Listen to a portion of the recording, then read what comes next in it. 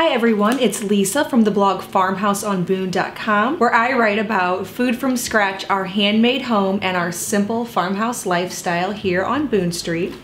And today I want to talk about an excellent Christmas gift that you can make yourself that's super simple, or as a housewarming gift any time of the year, and that is how to make homemade beeswax candles.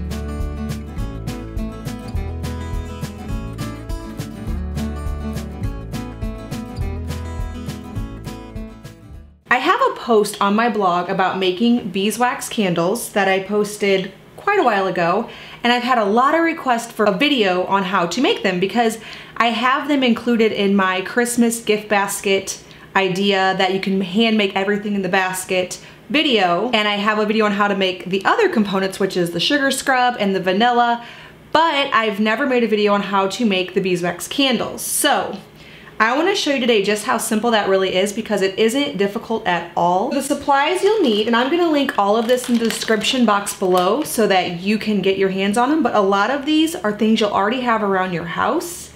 You don't actually need a lot. So the one thing you're going to have to buy is probably wicks, unless you have wicks around your house, and some beeswax, which I like to buy them in these little pellets, and that is because they melt more easily. Coconut oil, which I don't know about you, but this is always in my house, so that's not difficult. I like to add cocoa butter to mine. So today I'm gonna make lavender cocoa smelling beeswax candles. But you can get creative and experiment around with this. So if you want a candle that's more relaxing, you might go for the lavender cocoa like me. You might do a beeswax and citrus. You might just do plain beeswax with no added scents. So today I am going to use some lavender essential oil and cocoa butter to give mine the scent, but you don't have to do that. The main things you need for this is a pound of beeswax and a half cup of oil. And so what you do, which is so simple, is you melt these ingredients in a double broiler, which I don't have a double broiler. So I always put things in a glass bowl and then just set them on top of a boiling pot of water. So I'll show you what I'm talking about. But I'm just gonna pour this in. And like I said, I'm gonna add cocoa butter to mine for extra good scent because I don't know if you've ever tried cocoa butter, which we've used it to eat, like to make chocolate, and then also for making candles and for making body butters, which are very nourishing for the skin, but it smells insanely good. It smells like a big old chocolate bar, so it smells delicious.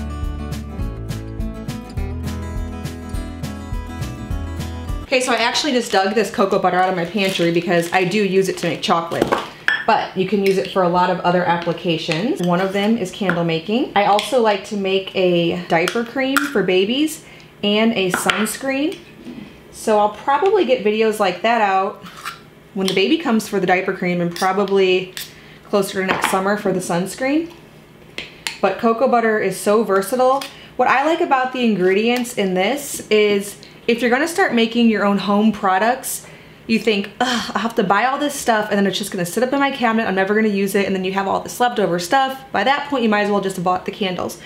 But the same basic ingredients, so like shea butter, coconut oil, cocoa butter, and beeswax, they can be used to make lip balm, which I have a tutorial for on the blog, body butter, diaper cream, sunscreen, candles. So if you have those same 4-ish basic ingredients, maybe some essential oils for scents, you really will use them all because you can use them for so many different things. So I have about a half cup of coconut oil here. I'm just gonna put it in with my beeswax. I'm telling you, there's no real science to this. I might add a little bit more. The recipe on my blog says half cup coconut oil, pound beeswax. But like I said, I like to experiment with things. I'm totally fine throwing some cocoa butter in here. And brought to a boil some water here to be my double broiler. I'm probably not gonna actually be able to take it off the stove to show you this whole thing because the water is gonna get cold really quickly. But I'm just gonna sit it on my stove like this with the water boiling, so probably on about medium, so the water below and this pot's boiling. And I'm gonna stir it until this is all melted and incorporated together, all liquid, because everything in this turns liquid when heated. Now you don't want to put it straight in a pan because it could burn, but this way of doing the double broiler where the water below heats it, doesn't allow that to happen.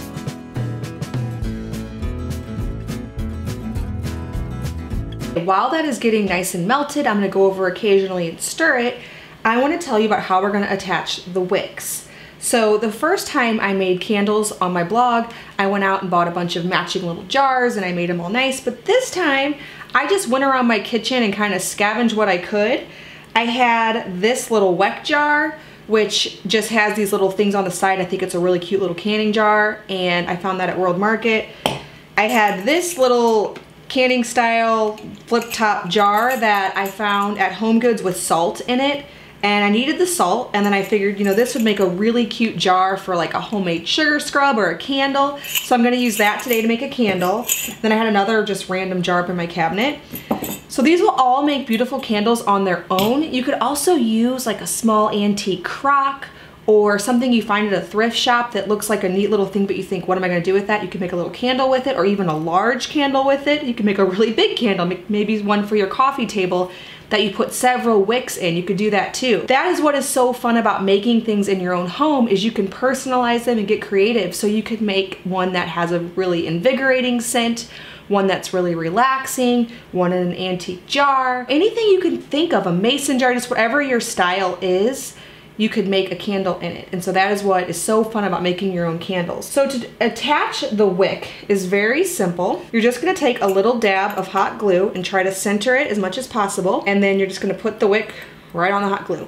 I actually already have this one done from last time I made candles. I guess I didn't have enough wax to complete this one. So it's just got a wick in the middle here. You wanna center it as much as possible, but it's okay if it's a little off. And I'm gonna fill this one today if I have enough wax to make all this happen. So let me show you how we put the wicks on.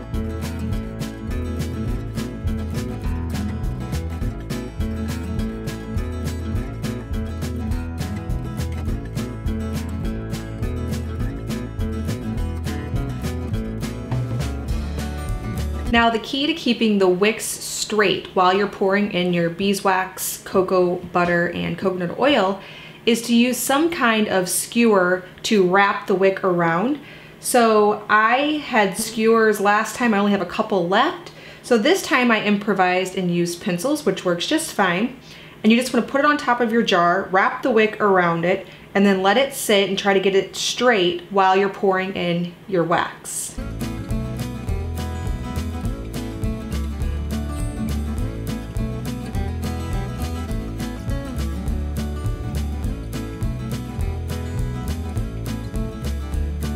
On this next step, I'm gonna have to work really, really quickly because the beeswax and the cocoa butter want to harden up pretty much instantly, even as you're pouring it. So what I like to do is keep one pouring type of measuring cup, and I will put a little bit in it, pour it into the candles, and then a little bit's gonna harden on it, which I'm gonna just have to throw it into about a 200-degree oven to melt it again. So that way you don't have too many dishes that are getting that hard beeswax on them, but you have to work quickly. So I'm gonna add about 10 drops of lavender essential oil, and then I am going to rapidly pour these in.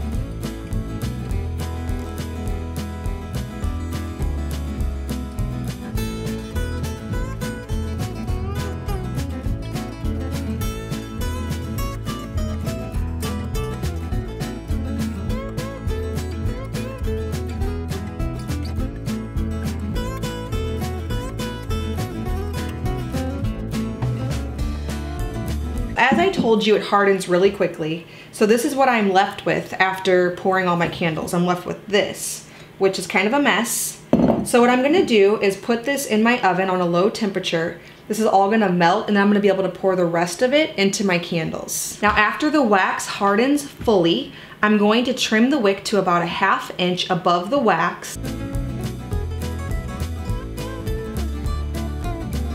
And then that's it, they're done. So basically it was melt the wax, attach the wick, wrap the wick around something to keep it straight, and pour the wax in. Add essential oils if you want. That is all there is to this candle making thing. You can get creative with it, add different scents, put it in different jars. It's a really fun project and it's so simple. Check out the blog farmhouseonboone.com for more details on these ideas. It'll all be linked in the description below, along with the sources for the beeswax and the wicks. Thank you so much for watching. If this is your first time stopping by the farmhouse, please hit that subscribe button. I come on here at least once or twice a week to share with you food from scratch, a handmade home, and our simple farmhouse lifestyle here on Boone Street. Thank you so much for stopping by.